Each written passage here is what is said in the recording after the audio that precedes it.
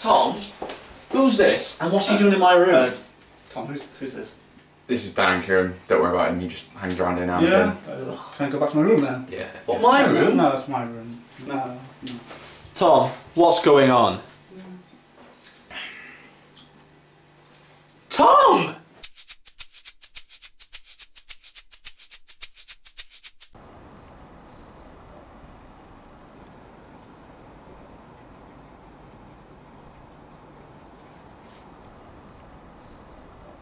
So, I rented your room out to Kieran, and this is where you'll be staying. Why did you rent my room out to Kieran? Well, I don't like you. But... I like Kieran.